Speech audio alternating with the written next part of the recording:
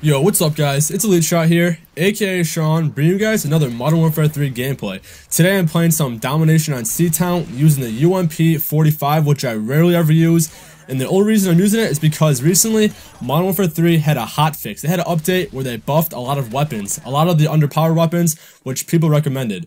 As you can see on screen right now, these are the weapons they updated. They include the FAD, the M16, the AK-47, the UMP, the MP5, and the PM9. All those received the updates, or received the buff I should say, and those were all the things they did to them.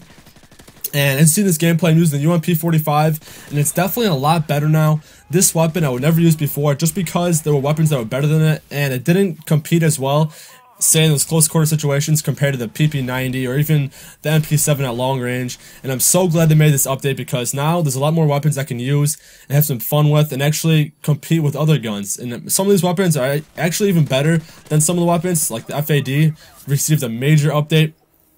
And in this video guys, I'm not going to go into great detail explaining the exact stats they received. I'll link you guys to a video. This guy named Drifter, he made a video. I'm sure you guys you know about him. He makes a bunch of great videos. He has a little series called Modern Warfare 3 in depth, and I'm sorry I'm talking so fast. That's because this video is pretty short and I want to make sure I get all these details out there. Drifter, he makes these in-depth videos where he explains and goes into great detail about different updates and little hot fixes and things like that, and he made a video about this update where he explains the exact details of these weapons and what buffs they received. As you've seen before, the FAD received a damage increase and a range increase, and I'm going to tell you guys how I think or how I feel about these weapons after the update. And I used FAD, and it's definitely a lot better now. It's probably one of the better weapons in the update that received a better buff. It seems a lot more powerful, especially at range. It received both the damage and range increase, and it's so much better, guys. You gotta try it out for sure. Like I said, I'm not going to go into great detail, but I'll just quickly explain each weapon and how I think about it. And for the FAD, I definitely think it's one of the best ones out of the update. You guys really gotta try it out. Here I get the MOAB. It took me 127 seconds to get it, so it was pretty fast, and I was pretty happy I got it.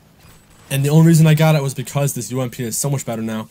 But for the M16, the shitty ass powered M16 that I rarely ever used before received an update as well, and I'm so happy because now it also has increased damage and also increased fire rate, and it's actually better than the Type 95 statistically.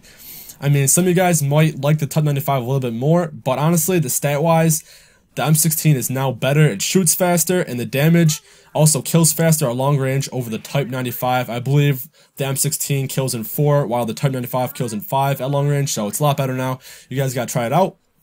For the AK-47, it's also a lot better. I rarely used this weapon before because the kick on it was pretty unplayable, but now it has reduced kick, so it's a lot easier to use, and I also guys recommend you use that too. I mean, all these weapons are a lot better, and I recommend you guys to use all of these. They're awesome weapons. I'm so glad I did this, but hopefully people don't complain about other weapons and they make some too powerful now. They're pretty balanced, and I'm glad they did it.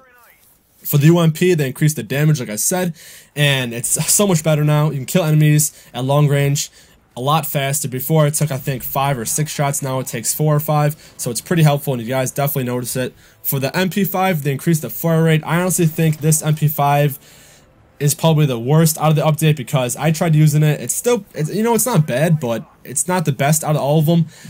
It shoots a lot faster now, and you do jump enemies a lot quicker, but at long range it still kind of suffers. But it's an SMG, so it is meant for close quarters combat, and it definitely performs very well in those situations. And for the PM9, it also received a reduced kick update, and the kick is definitely very noticeable. Before, it was pretty crappy and very hard to use, but thanks to the update, it's a lot easier to use. The kick is very manageable, and you'll definitely get a lot more kills than you ever had before.